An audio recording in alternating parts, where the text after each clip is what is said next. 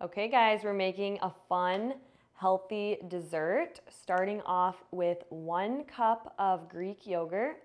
I'm just using plain Greek yogurt, but you could use vanilla if you want. Next, I'm gonna add in about 2 tablespoons of creamy peanut butter, using organic, all natural peanut butter. The only ingredients in this are organic dry roasted peanuts. There's no added oils or added sugars. I'm adding in a few tablespoons of honey. You can do this to your preferred sweetness. I personally am using honey today, but you could use maple syrup. If you wanted to keep this recipe vegan, you could do vegan yogurt, so then it's completely vegan and dairy-free. Look how pretty this looks, but we're gonna stir it all together. This is really good on its own, but just wait and see what we're gonna do. This is a super fun, easy, healthy dessert. I make these all the time. Just gonna make sure this is nice and combined. Okay, this looks about perfect. So I'm gonna set this aside and grab my plate here. So I just have a plate lined with some parchment paper. And I'm gonna grab a spoon and I'm just gonna scoop dollops of this yogurt mixture onto my plate. So I'm gonna do probably 4 of these. Now I'm just going to gently form these into circles. I'm just gonna kind of smooth out the tops a little bit. I probably could have used a bigger plate here, but that's okay. Okay, perfect.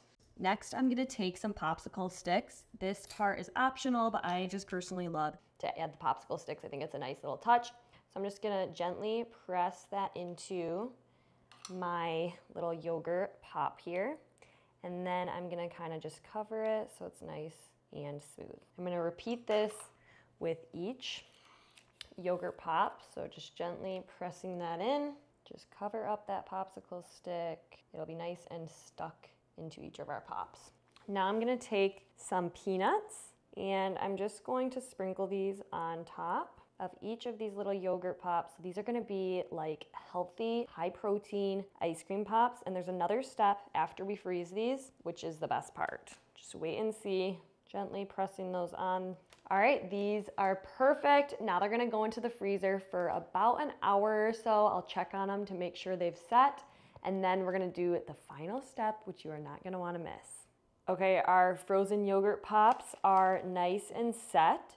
So I'm just gonna drizzle the chocolate over these. You can kind of dip it or drizzle it, whatever you prefer.